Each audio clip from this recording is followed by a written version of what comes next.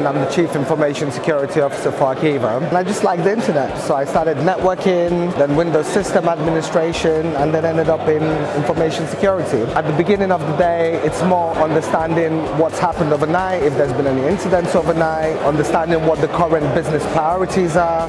Being in the broadcast telecommunication industries, priority changes are very frequent. The one thing I've learned and I appreciate is that people like to help people. There's a shortage of skills, so just ask, because there's a lot of things people write on the internet.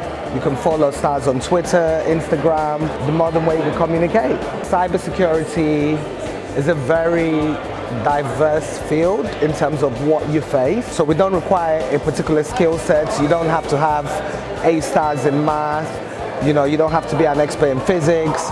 You just have to have passion. It's a very interesting field. As I said, no 2 days are the same. I will go home feeling like, you know what, I'm fulfilled, I've made a difference.